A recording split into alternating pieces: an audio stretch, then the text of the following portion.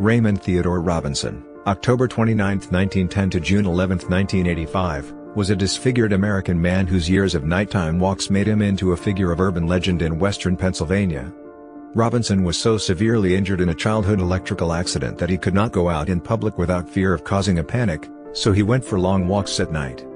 Local tourists would drive along his road in hopes of meeting the Green Man or Charlie No-Face. They became disappointed to see no such person.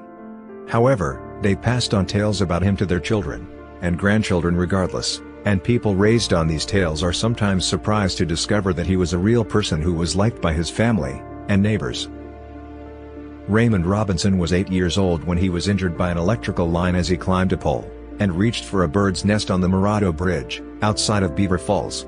The bridge carried a trolley and had electrical lines of both 1,200 and 22,000 volts, which were responsible for the death of another boy less than a year earlier.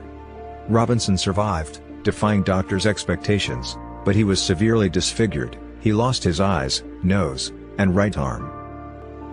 Robinson lived in Coppell, Beaver County, Pennsylvania, and spent his days at home with relatives, making doormats, wallets, and belts to sell.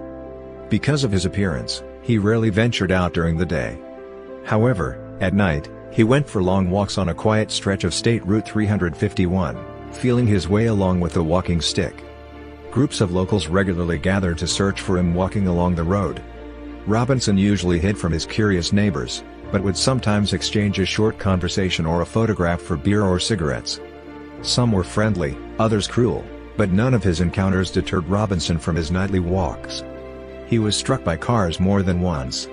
He stopped his walks during the last years of his life, and retired to the Beaver County Geriatric Center, where he died in 1985 at the age of 74.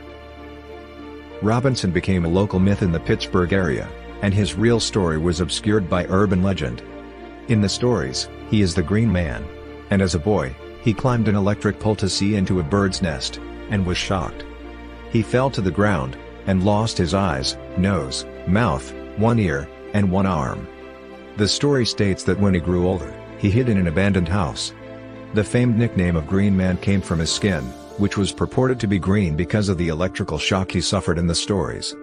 Through several generations, Robinson's story has been passed on so many times that his name and his real history have been overshadowed by the ghost story that grew out of them. Filmmaker Tisha York planned to direct and publish a film based on the Green Man urban legend, titled Route 351, in 2008, intending to complete it in 2009. Shooting was delayed by the Great Recession, and is on hold as of 2022. York holds the film rights to the story.